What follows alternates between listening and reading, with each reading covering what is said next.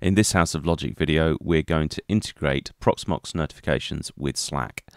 Now, the first place you want to start in this is within your Slack configuration. So what I've done is I've set myself up a small Slack organization. I don't typically use it, but well, who knows, that may change in future.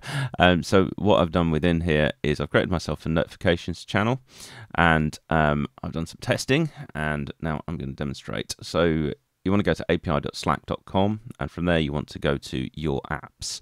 And if you haven't done this before, you need to create an app to allow you to integrate with the actual Slack messaging system. So we're going to go and do this, and we're going to go, I think, from scratch, if I remember correctly. Yes, that's right. So let's go with demo application, and the workspace we're going to choose is the House of Logic blog, and then we're going to go and create the app. So now that the app has been created, and don't worry, this won't exist by the time this video is out there in the world. What we're going to do is we're going to go down on here to incoming webhooks. Now, within incoming webhooks, you have to activate it using the toggle switch there, and then you now need to go and add a new webhook to the workspace. And this is then asking us where we should post it to. Now, I've already set up a notifications channel, so we're going to use this.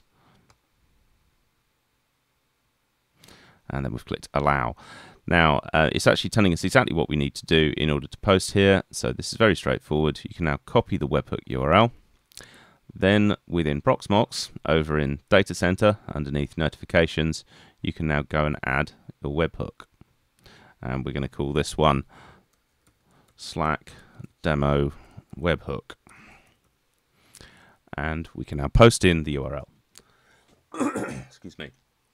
As for the headers, it actually tells you on this on the Slack page what you should include, and if I find that web browser again, I can show you. So it says here you need content type application JSON, so we will copy that, and then we'll go back over here.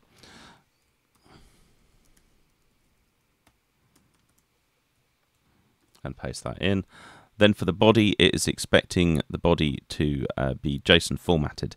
Now, what you need to do at this point is you need to find what you want out of the Proxmox information about the notification reference, which again I've lost in my many open windows, and that you can find under here. So using, as it says, the handlebar syntax, you've got the title, you've got the message, severity, timestamp, and the other fields, etc., etc. We're just going to go with message for the rendered notification body. So I pasted that in there. It does need to follow after text, and I will include this on GitHub and link to that in the comments on this video. So now click on add, and then what you can do is then you can click on the test button, and then that should hopefully send a webhook, and there we go, successfully through to Slack. So if we open up Slack again and go into the notifications channel, we should see that underneath we have as of 7:47 AM, which is the time now, this is a test of the notification target Slack demo webhook.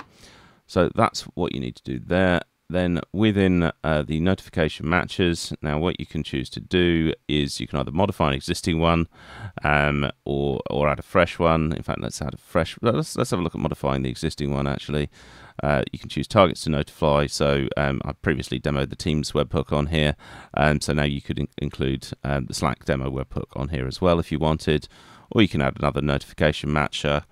Let's call it Slack only, perhaps, and underneath that then you could choose your match rules. So we'll go with the field of notification type, and let's go with replication again, and targets to notify. Choose your Slack demo webhook there, and then that's that.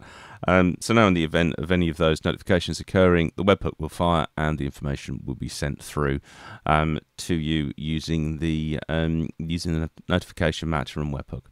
Okay, that about rounds it out for that video. So thanks very much for watching. Please like and subscribe if that's your kind of thing. Otherwise, we'll catch you next time. Thanks very much. Bye now.